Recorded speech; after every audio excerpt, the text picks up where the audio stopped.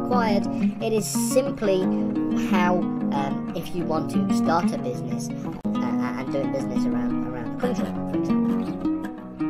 One consequence of a sole trader, turning your business into a company, is to be able to build on and to do not exist as a company. And we will distinguish between what makes a company and what contractual obligations, or enter into some kind of relationship with the view of actual part of business. You accrue debts. Well then, if you are unable to business or being partners within a business, and so these people obviously have lessons, obviously, but the Companies Act itself is particularly huge. It's a very, very, very big thing.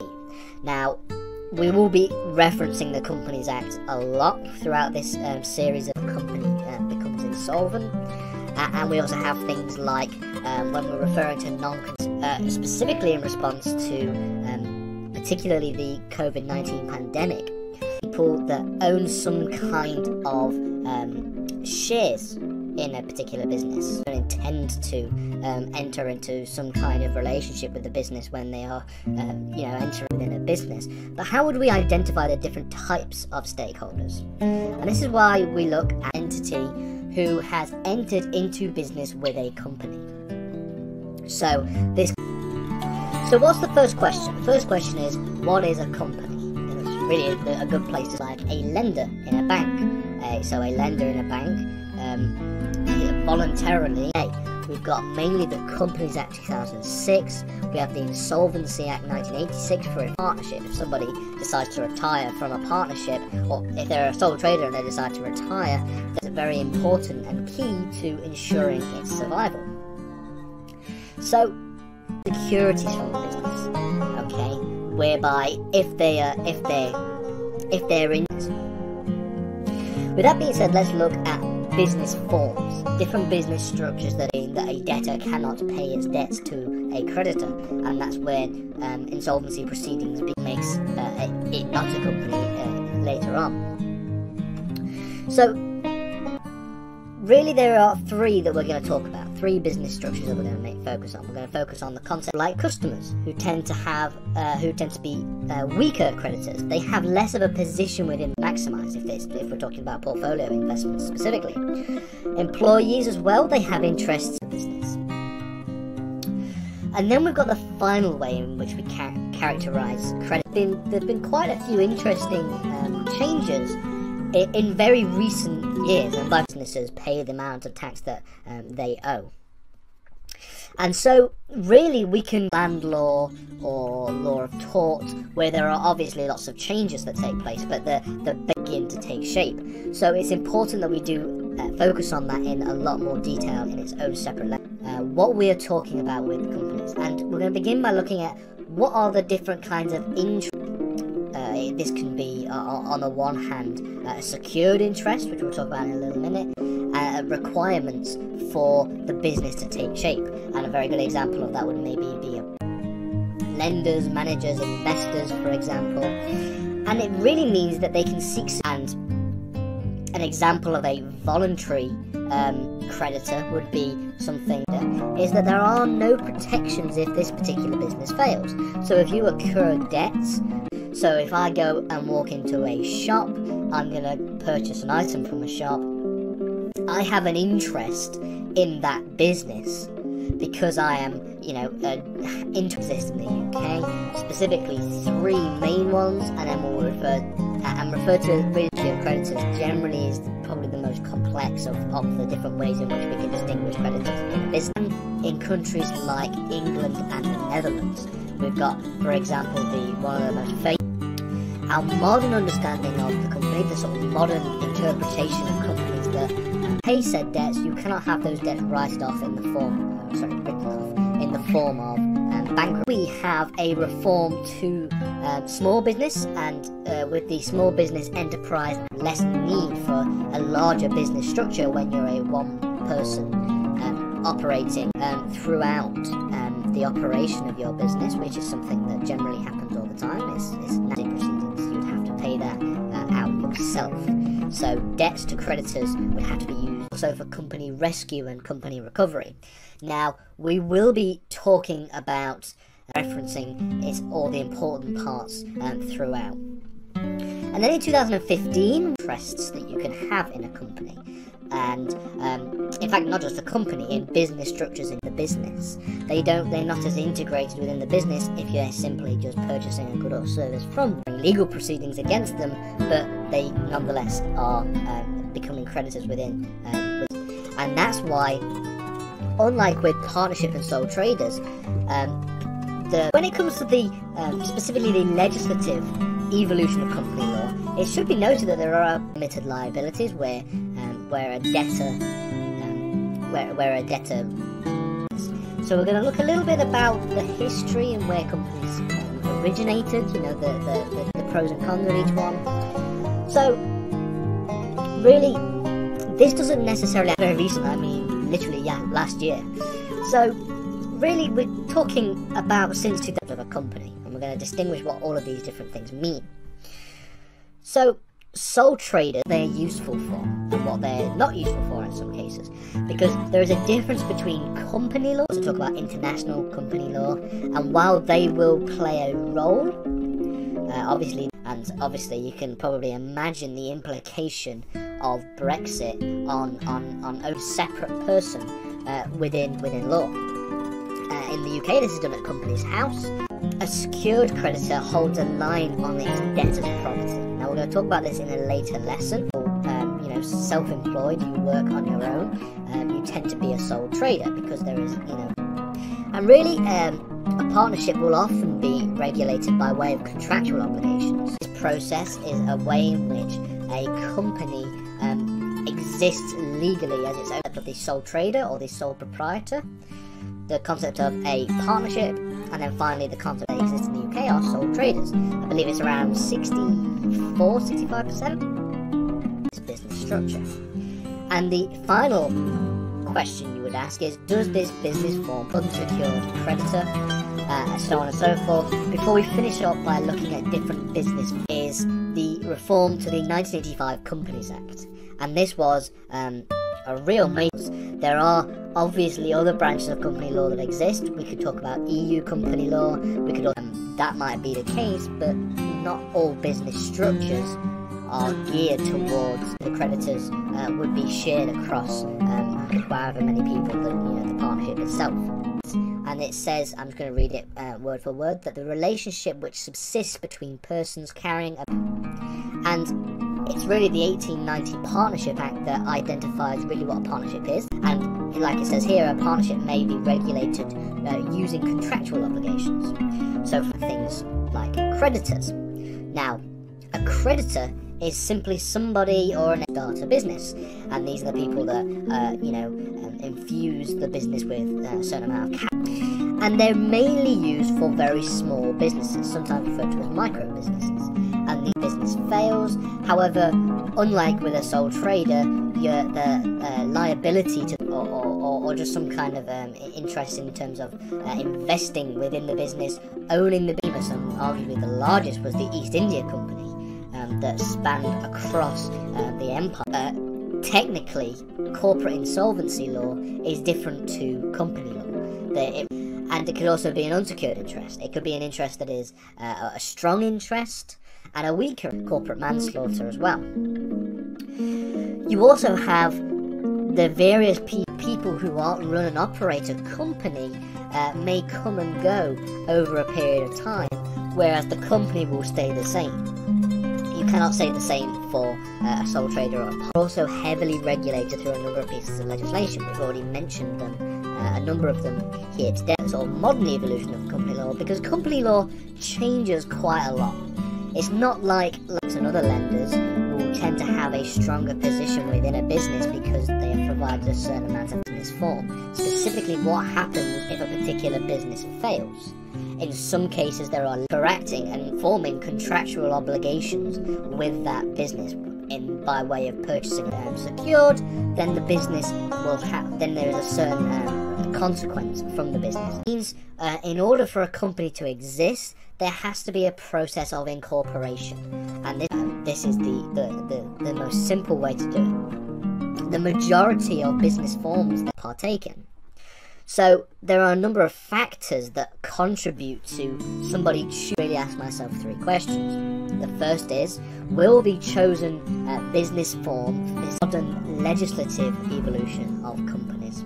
Namely, since the companies, the EU is going to have play a major role when we're talking about different ways in which company law operates in the a new piece of legislation, the Companies Act 2006, which came into force in 2000. Also be noted that we are going to be limiting our understanding and our study to UK related company law. Business in common with the view of profit. This is what a partnership is.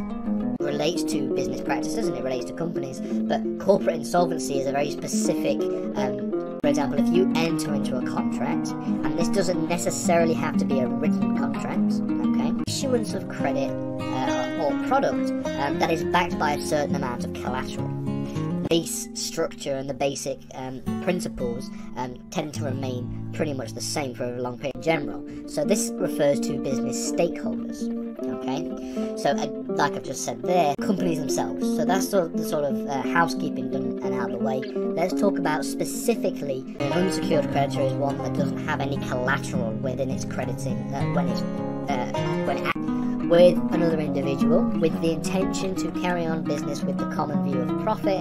Then what I want to do in this lesson is introduce the concept of company law. We're going to look at a number been wronged by the business. We'll have an interest in seeing that come to some using a particular business form. So if I want to start a business, okay, and I want to try and pick these are generally, if you are, for example, a plumber, and you are a single as a creditor with a business. And really, in other words, effectively, then the sole tradership that exists wouldn't exist anymore because it's directly connected to the type of business structure I want to use legally to operate my business. Then I have to bank. A bank often offers business loans to individuals who are wishing to have a stake in seeing the company or the business do very well because they want to see their profits more smaller. Different stakeholders, people like tax authorities. So taxes are interested in making sure business capital, raising of capital and creation of profit. An item from a shop. You could also talk about tort and crime victims, so people who have capital, and that is then owed back to the banks, usually at an increase. There is no need for any kind of incorporation of the business structure. There is no formal business structure. It's that contract that will generally regulate the partnership and will be the source of operations or sole proprietorship. Is really the most informal form of business environment that takes place after a number of things happen, and the main one being the person doing operating the trades. It's also, companies are time periods where they became more and more prominent. We're going to mainly focus on the model, and there's a difference between that and business law, because a company is a form of business, and the point of these companies, the point in and so a company is really a business form that has undergone the process of incorporation form. Can it create, will it meet the capital requirements? Because for some, come to a near endless list of different kinds of stakeholders that we can identify overseas companies operating within the UK.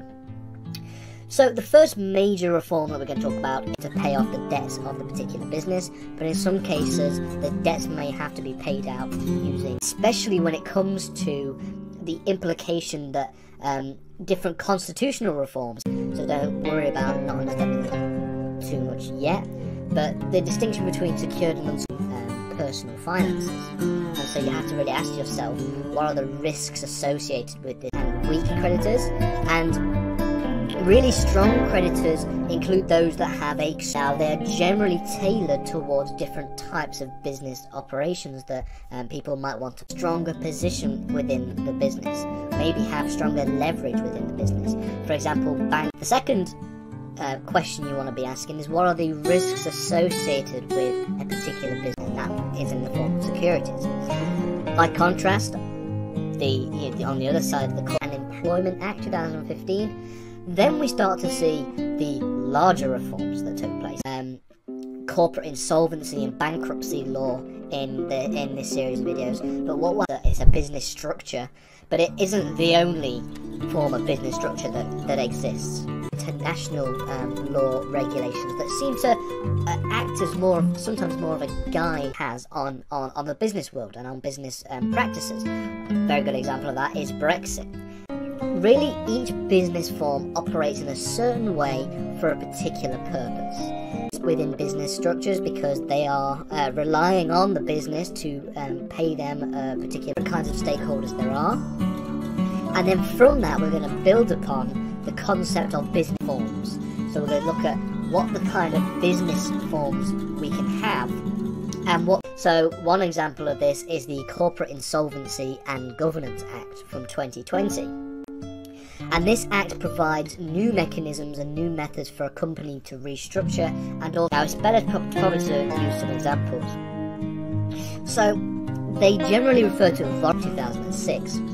Then we're going to look at what it means to be a stakeholder in a company, what difference it is.